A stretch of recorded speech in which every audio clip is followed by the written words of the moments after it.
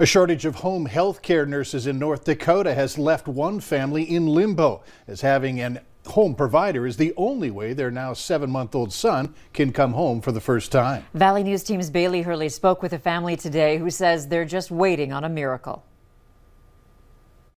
There's no nurses anywhere. Anakin Hartman was born at just 22 weeks. He had a lot of complications and he's overcame a lot of them. But despite his triumphs, the 236-day-old baby has never spent a day outside the hospital walls. That's the hardest part, yeah. It's just like, yeah, you're missing out on all this time. You don't get the normal experience that a typical parent gets. You miss out on things like his first smile. And we don't really feel like the parents at this point.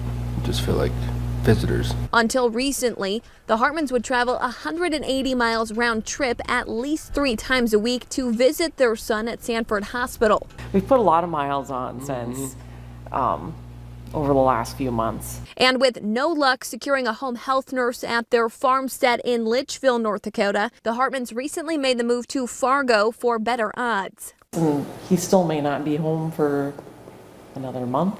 The Hartmans say in order to leave, Anakin would need to have a nurse at their home for 18 hours a day until he no longer needs his feeding and breathing tubes. They say while their son is now at the top of the wait list, there's still no telling when he'll finally get to be in his parents' arms for good. In Fargo, Bailey Hurley, Valley News Live.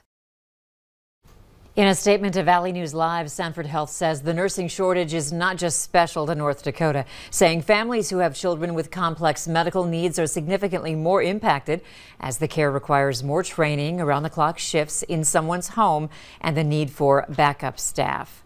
Sanford says it is actively recruiting for more pediatric home care nurses and says they are offering incentive bonuses to attract qualified applicants.